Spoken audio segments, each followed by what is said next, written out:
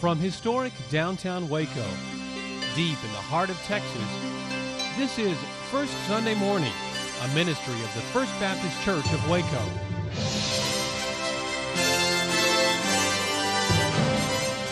A part of our community, celebrating fellowship together and sharing ministry with others through the timeless good news of the gospel story of new life in Christ Jesus.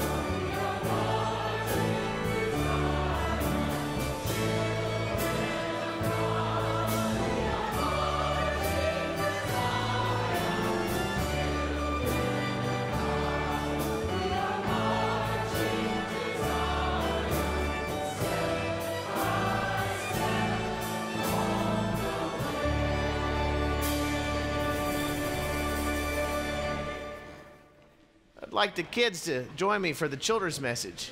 Good morning, everybody. How are you?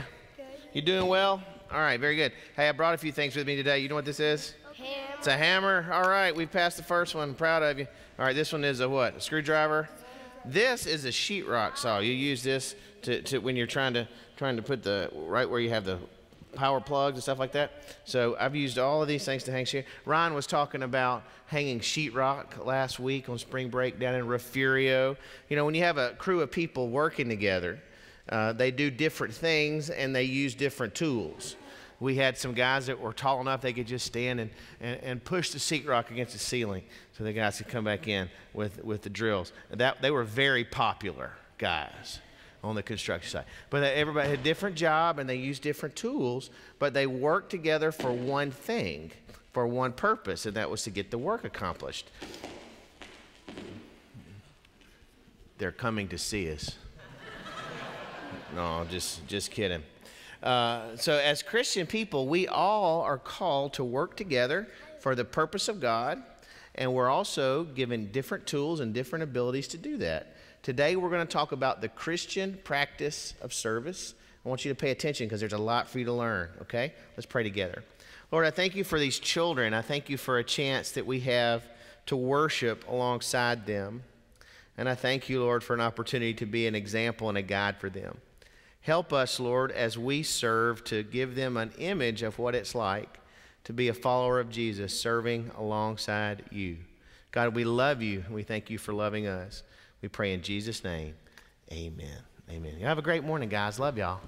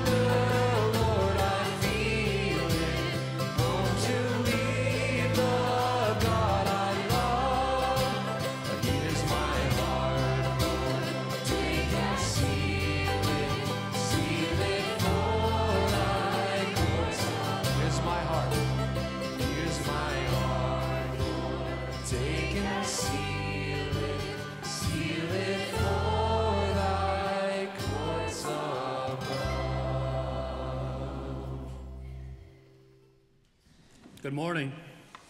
Would you join me with the responsive reading found in your worship guide, please? We're reading from the book of Psalms today. And if you will read the bold print, I will read the light print. Oh, how I love your law. It is my meditation all day long. Your commandment makes me wiser than my enemies, for it is always with me. I have more understanding than all my teachers, for your decrees are my meditation. I understand more than the aged, for I keep your precepts. I hold back my feet from every evil way in order to keep your word. I do not turn away from your ordinances, for you have taught me. How sweet are your words to my taste, sweeter than honey to my mouth. Through your precepts I get understanding. Therefore I hate every false way. Your word is a lamp to my feet and a light to my path.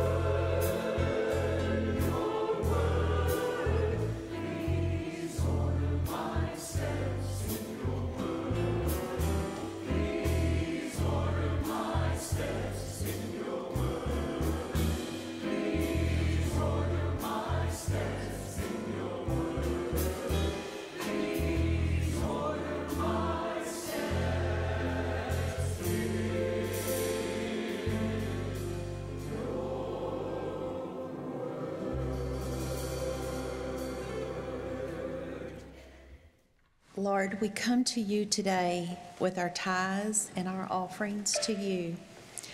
We ask you that these gifts help to refresh our service from Waco to Refugio to Ecuador, Italy, and the UK. They go a long way, Lord, and we just ask that they help spread the gospel. So refresh our hearts as we give to you throughout the year. In Christ's name we pray, amen.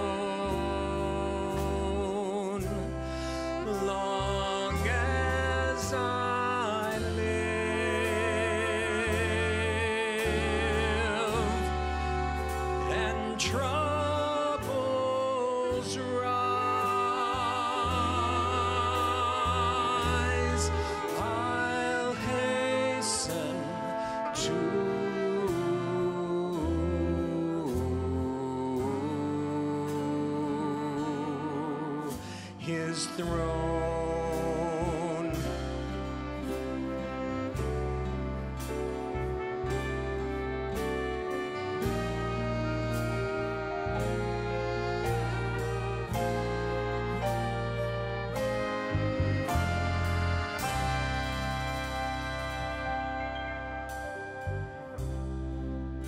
I love the Lord. He heard my name and chased my grief away.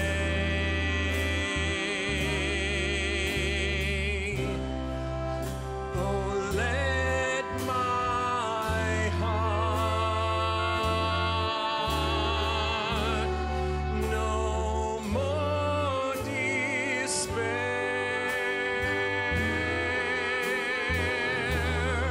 while I have breath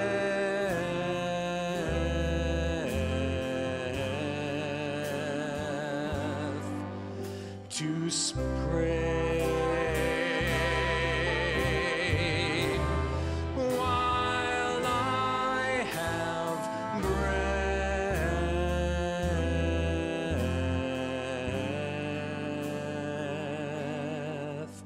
to pray.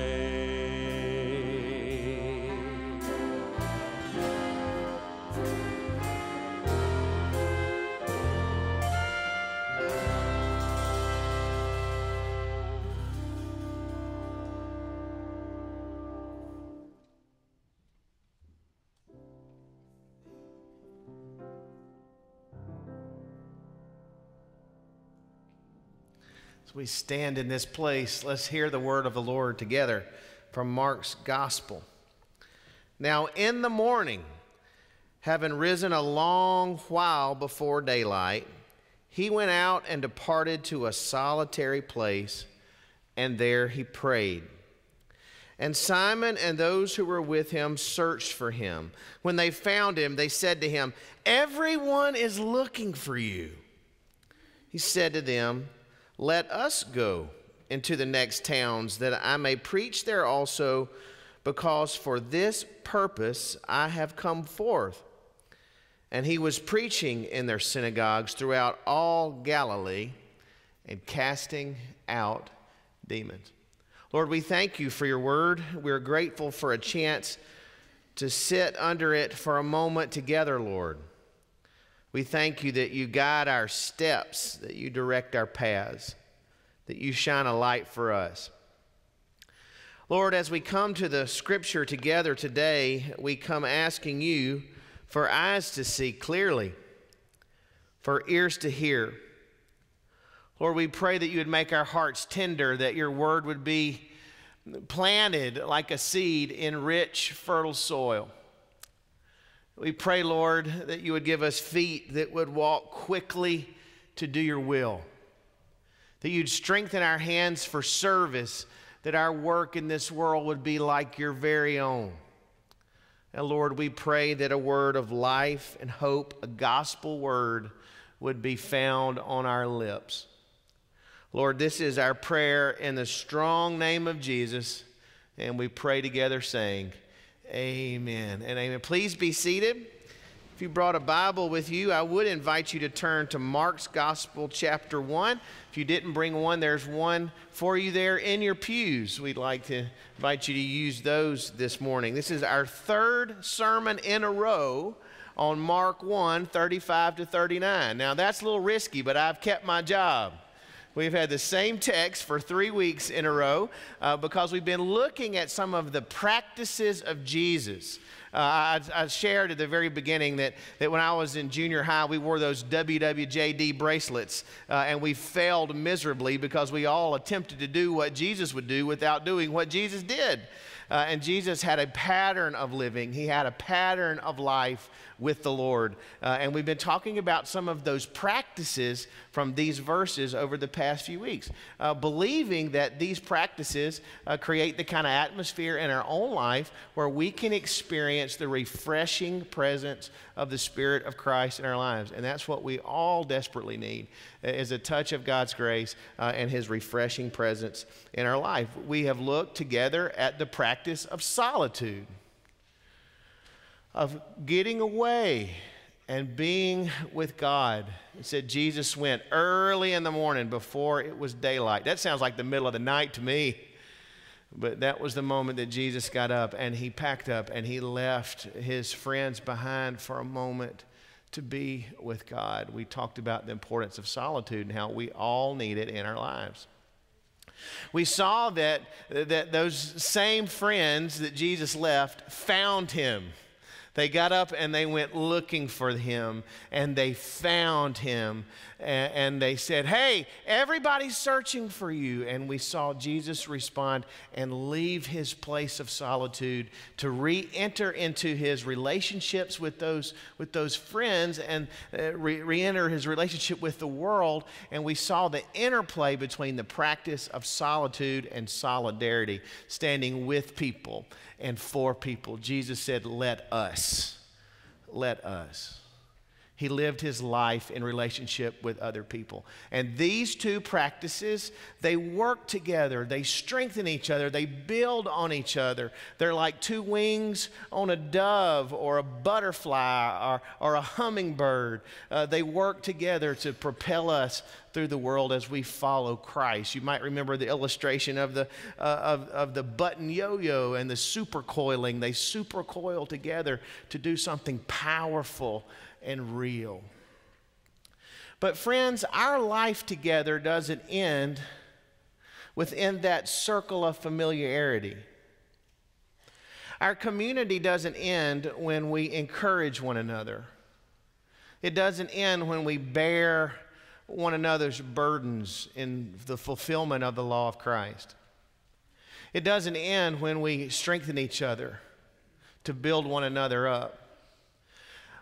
We too, in doing these things, must put our shoulders together and labor together in the world, fulfilling the purposes of God for our collective calling.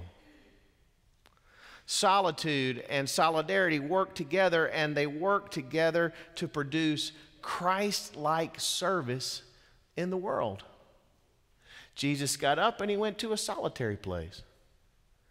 He looked at his disciples and he said, let us. He entered into solidarity. And he said, let us go to these other towns, to these other places. For this is the purpose for which I came. Let us go and let us serve. And we have in these few verses a picture, if you will, of some of the elements, some of the elements of a Christ-like service. What did Jesus do as he went into these synagogues? He went in proclaiming the message of the kingdom. So Christ-like service is an act of proclamation. It's a proclaiming act. And it also said that he went into these towns and he went into these cities and he cast out demons. That Jesus interacted with those deceiving, lying spirits, with those principalities and powers set up against the wisdom and the knowledge of God. That Jesus went into these towns and he duked it out with the devil. Because all Christ-like service is going to be challenged. And Jesus challenged the challengers.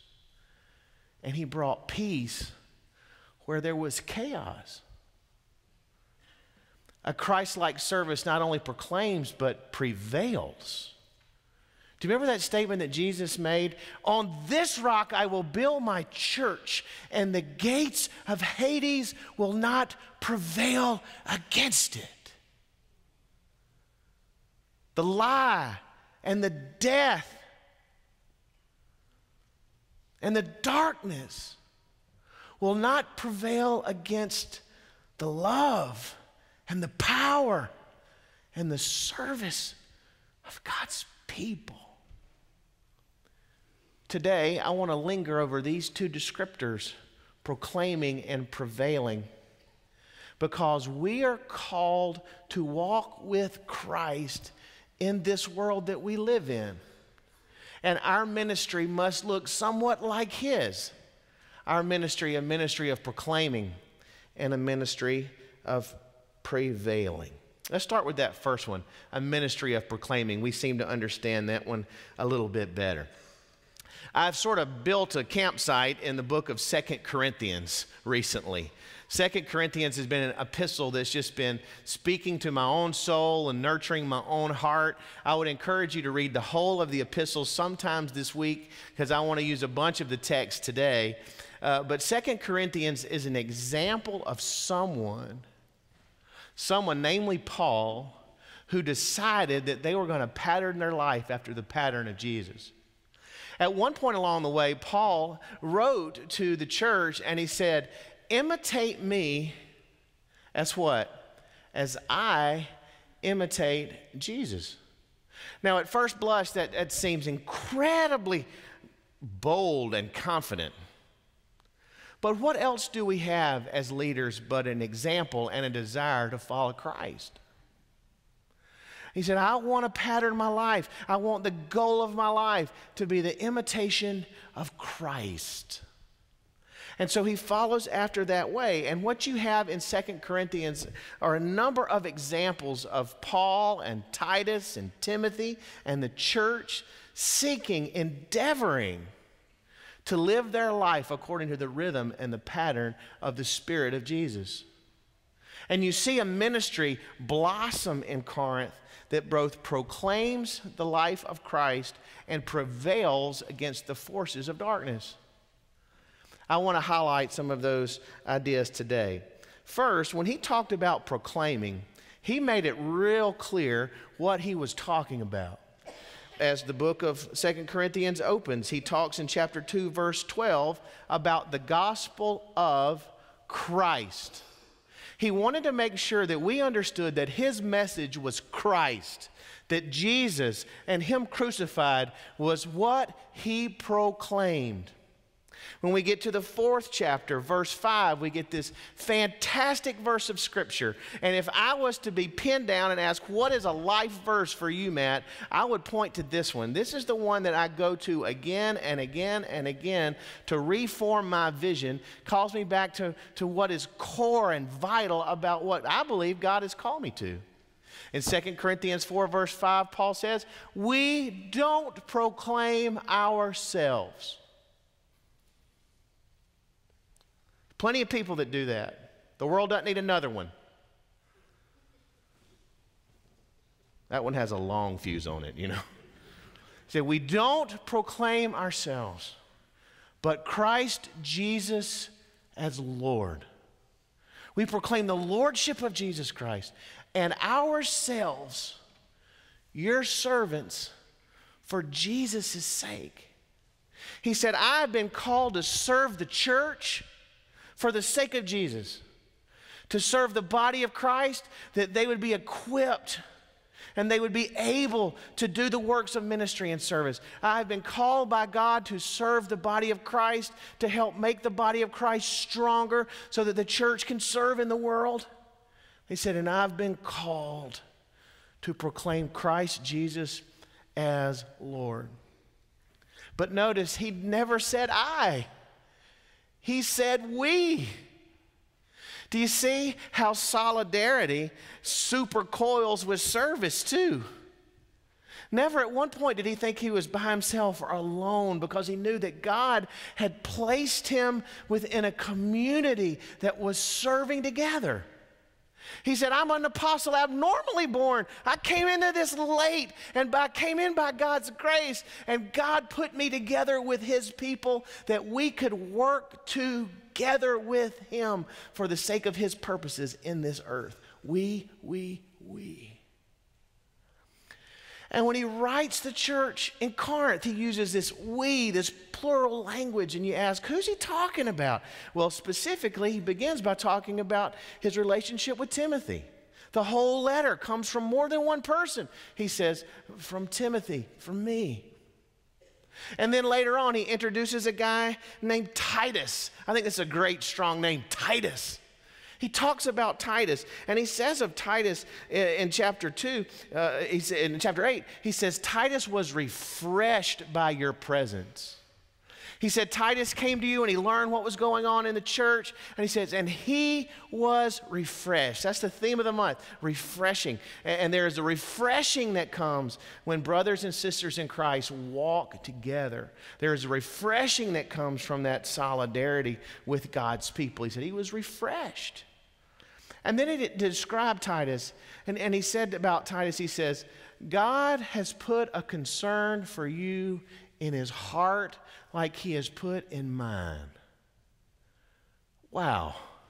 What a statement. It's almost a throwaway line, but it's so revealing about service together in the body of Christ. He said, church in Corinth, God has put a concern for you in the heart of Titus. As a pastor who's been involved in personnel issues and helping to call people into the ministry of the life of this church, it's something that goes on and on and on. There's sort of four things you think about when you're asking questions about bringing people on to a ministry staff, to be part of a group of ministers that serve the church. One, you want to know if there's a sense of calling. Has God called them to this? There's a conviction in their heart that God has called them to this. And has the church affirmed this? Has the body of Christ, through whom this person worships with and serves alongside, has affirmed, yes, we see God's hand on your life. We see this. We see God calling you to this service within the body of Christ to equip the saints for works of service. We see that. Is there a sense of calling? Is there a sense of competence? Are there gifts there? Are there abilities? Are they being honed and sharpened? Are they being put to use? Is there a basic sense of competency? Can they do what is asked of them? Can they do what God would have them do in that setting? Is there a conscientiousness? Do they work hard? Paul would get really frustrated with people who didn't work hard. He said, will they work hard? That's the third question. And then the last one, is there a sense of concern? And that's this one here, where you look at somebody and say, can you love these people? Not as you want them to be, but as they are. Can you love these people? Do you think it's possible that you could like these people? You're going to spend a lot of time with them. Can you like them? Can you love them? Will you lead them? Has God placed this group of Christians who are called to serve together and work together in your heart as he's placed them in mine? Paul would say we because he lived we. He lived we for the sake of the gospel. And it was out of a sense of solidarity that he was called to serve and to proclaim. And together he proclaimed Christ with his other sisters and brothers. He proclaimed Christ. And he fleshed out that message in the 5th chapter, beginning in verse 14, so that there was clarity about what he meant when he said, I proclaim Jesus. He said this, beginning in verse 14, for the love of Christ, what? Compels us. So why did Jesus leave that place in the hills with the Lord when the disciples came knocking saying, everybody's looking for you? Well, it wasn't the voice of the crowd, because Jesus didn't go back to where the crowd was calling him to. It was the love of the Father. He said, let us go to these other towns, for this is my purpose. This is my purpose. He didn't go back to Caesarea. He went to Magdala and these other little places. And he went there because he was compelled by the love of God. For the love of Christ compels us, because we judge thus that if one died for all, then all died. And he died for all, that those who live should no longer live for themselves, but for him who died for them and rose again. Therefore, from now on, we regard no one according to the flesh. Even though we have known Christ according to the flesh, yet now we know him no longer thus. Therefore, if anyone is in Christ, he is a new creation. Old things have passed away. Behold, all things have become new. Now all things are of God, who has reconciled us to himself through Jesus Christ and has given us the ministry of reconciliation. That is, God was in Christ reconciling the world to himself, not imputing their trespasses to them, and has committed to us the word of reconciliation. Now then, we are ambassadors for Christ. As though God were pleading through us, we implore you on Christ's behalf, be reconciled to God. For he made him who knew no sin to be sin for us, that we might become the righteousness of God in him. We then, as workers together with him, also plead with you not to receive the grace of God in vain. He preached the gospel. He talked about the one who knew no sin, who became sin that we might be reconciled to God. You say, Matt, that doesn't sound fair. It's grace. It's mercy. It's the extravagant, costly kindness of God displayed in the midst of human history. It is the cross and the empty tomb, and they boldly proclaim that life can be had in and only in Christ, that we can die to our sin and be raised to walk in the newness of life because of this one named Jesus. That's why we baptize people in water. We plunge them into a watery grave, proclaiming the sufficiency of Christ's death. And we snatch them up, and the first thing they do is breathe in. They draw life into their lungs. That's their very first act. And we proclaim life in this Jesus. He said, we're doing this together. We're doing this together. Friends, Christ has never changed his mind about the importance of serving, being propelled, compelled, pushed, constrained by the love of God to proclaim life in Christ.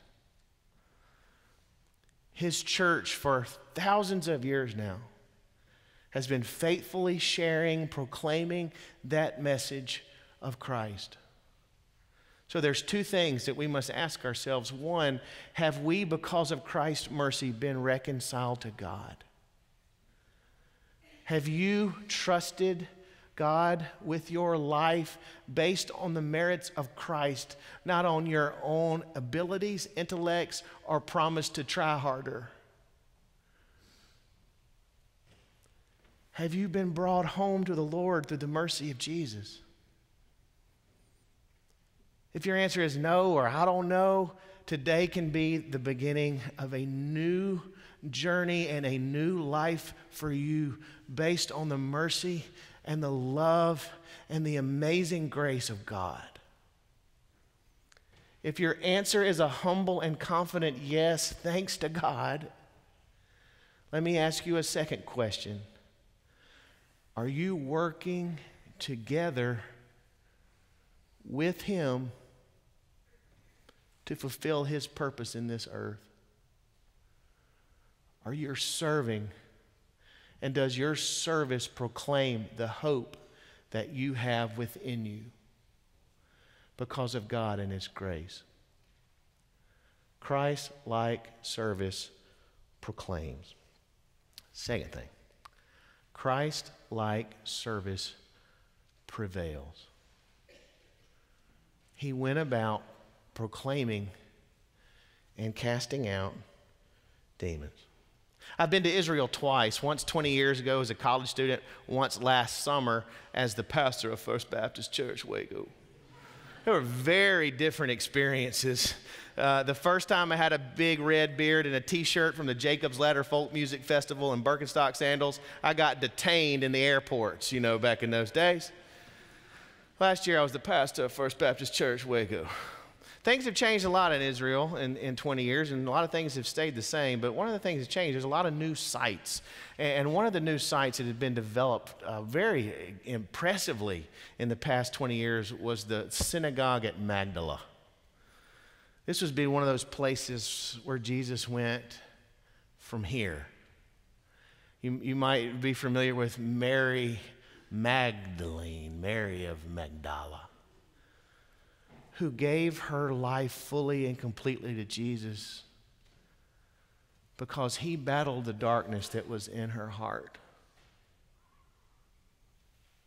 She walked with Christ because He set her free. Now, we're uncomfortable thinking about powers and principalities and adversaries. We're uncomfortable thinking about that because for the most part, we've managed to nudge God out of the big important parts of our lives. If we can do it without God, we certainly can do it without having to worry about the principalities and the powers. This is a modern phenomenon, and we're not richer for it, we're not wiser for it, and we're not more alive because of it. In 1951, a Scottish preacher named James Stewart, a great Scottish preacher, was invited to do the Lyman Beecher lectures at Yale. This is a big deal for preachers. I mean, this is like the NBA March Madness for preachers. This is the Final Four for preachers, and he was invited to do the Lyman Beecher's lectures in 1951.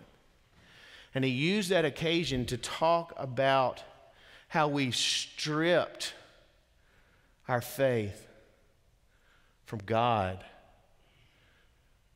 and the principalities and powers. And he talked about how the cross battled the adversary and won, and how our life must reflect that. He mourns on our loss, saying, "We have lost Paul fighting with wild beasts at Ephesus, and Luther flinging his ink pot at the devil in place of a ministry that is propelled by the love of God and that battles the principalities and powers." He said, we're left with the things of this earth, equating democracy and the fight against communism as being synonymous with the righteousness of God. He said, this is naive. He said, pity the facile imagination which assumes that our policies are blameless and our own hands are clean. He says, no, the real warfare cuts across all such alignments and lies deeper down in the invisible realm where sinister forces stand flaming and fanatic against the rule of Christ. And the only way to meet that demonic, mystic passion is with the dunamis and passion of the Lord. Was it not Christ's declared intention to kindle that flame in human hearts? It was indeed. And if our service is to be a Christ-like service, it has to prevail. It has to prevail against the principalities and the powers. Early in the epistle, in the second chapter, verse 11, Paul is talking to them about their life together, and he calls them to a life of forgiveness. He says, I want you to practice forgiveness and reconciliation so that the Satan does not take advantage of you. He recognizes that church could be taken advantage of by the adversary. Look, you can affirm the reality of the principalities and powers, or you can deny the reality, but you're still open. You are still open, affirming or denying, still open to being taken advantage of by the enemies of the Lord, the host of wickedness. For there is indeed a war, and it's a war that rages and burns in our soul. Paul talked about it like this in chapter 10. He says, now I, Paul, myself, am pleading with you by the meekness and gentleness of Christ, who in presence am lowly among you, but being absent am bold toward you. But I beg you that when I present, I may not be bold, the confidence when I tend to bold against some who think of us as if we walked according to the flesh. For though we walk in the flesh, we do not war according to the flesh, for the weapons of our warfare are not carnal, but mighty in God, for pulling down strongholds, casting down arguments, and every high thing that exalts itself against the knowledge of our God, bringing every thought into captivity to the obedience of Christ. Every thought in obedience to Christ. Our warfare is not carnal. Deep down in our hearts and in the midst of our community, there is a conflict. The same conflict that was present in that synagogue at Magdala. There is a conflict. And Christ the Lord is victor, and from his victory he would have us walk and serve and humbly prevail against those forces that would deceive our minds. I would suggest very quickly that there are numerous sources to this dark deception. One is the whispers of the adversary himself. He says, I don't want you to be taken advantage of by the adversary. The second one, there's sort of a toxic group think. Listen to this in chapter 10, verse 12. For we dare not class ourselves or compare ourselves with those who commend themselves, but they, measuring themselves by themselves and comparing themselves among themselves, are not wise. You know what that means? Here's the Matt Snowden interpretation of that. If you want to find a group of people that will help you stay in bondage and dumb, you'll find them. And they'll sound really smart. We can parrot lines of deception back and forth to one another until we're absolutely convinced we're the ones who have it figured out and everybody else is messed up. There's nothing new at all about that. And then the last one, deceptive leaders. Chapter 11, listen to verse 3. But I fear lest somehow as the serpent deceived Eve by his craftiness, so your minds may be corrupted from the sincerity and the simplicity that is in Christ. Now listen to verse 13 and 14. For such are false apostles, deceitful workers, transforming themselves into apostles for Christ. And no wonder, for Satan himself transforms himself into an angel of light. Therefore it is no great thing if his ministers also transform themselves into ministers of righteousness, whose end will be according to their work. Meaning everybody in Sunday clothes with a silver tongue is not representing the truth of the gospel. And many will be used to deceive God's people from the simplicity and the sincerity that is Christ Jesus the Lord. We must prevail. So what do? I think genuine awareness is the first place to begin. We've just got to understand the reality of life as it's defined by Scripture, not as we see it. And there's more to life than what we can taste and touch and hear and feel. We must be aware of what the real gospel is and what its alternatives are. We must preach the gospel to ourselves. We must, like chapter 10, verse 5 says, be captivated by Christ. If you are captivated by Jesus, you will prevail. We must be aware. And we must be discerning.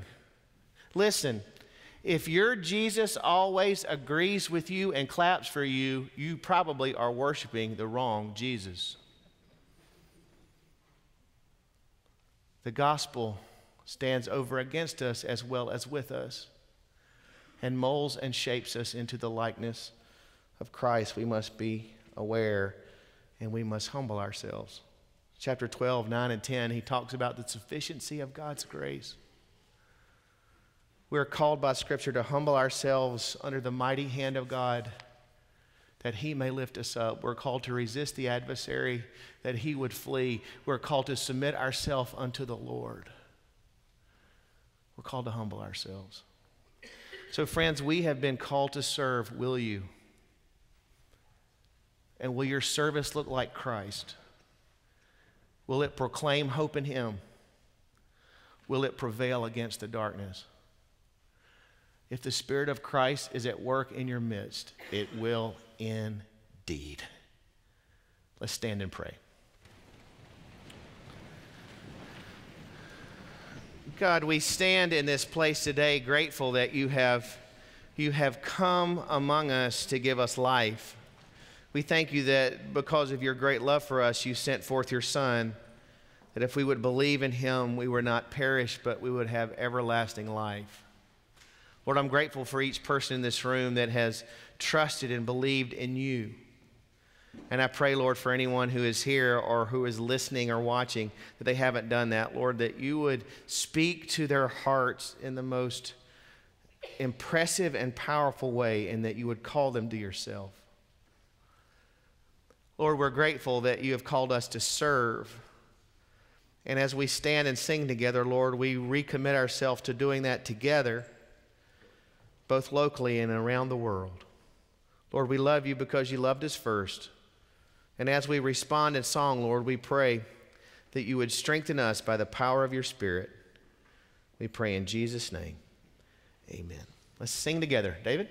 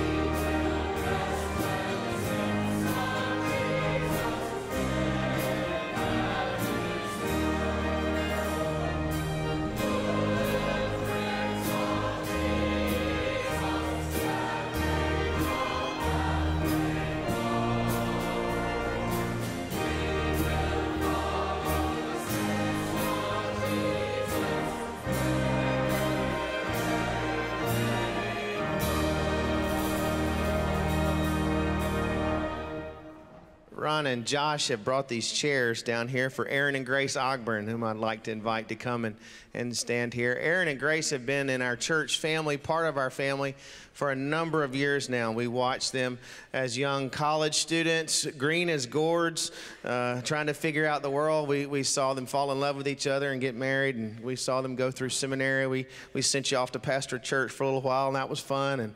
And all along, they felt God's special call on their life for Bible translation and for cross-cultural ministry. And so Aaron and Grace will be leaving us, but not leaving us soon as she begins her work as a Bible translator and Aaron works among refugees. We want to send them off with our encouragement and our prayers today. So I invite you, all of you that would, come and lay your hands on Aaron and Grace. Deacons, please come and lead the way. Let's go ahead and now. Anyone else who'd like to come as well, please come. We're going to voice a prayer for these friends of ours as we encourage them toward what God has called them to next. All right. We got plenty of space.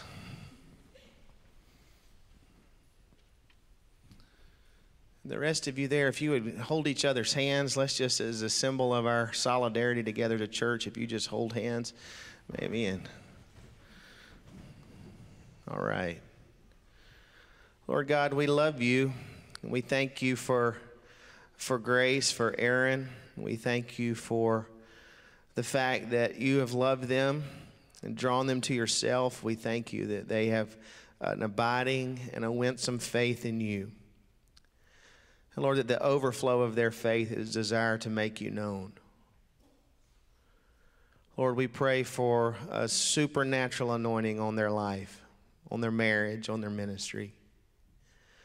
We pray, Lord, for the power of Christ to rest on them, that they would know of our love and our concern, that they would know of our gladness and joy. We pray, Lord, that you would let them know your presence on those days of great challenge, those days of great excitement, and for all those many mundane days in between. Lord, guard their hearts and give them strength. Lord, you're good. You've been good to us. And for this, we give you thanks. And with one bold, grateful voice, we say together, amen and amen. Go in peace and serve the Lord.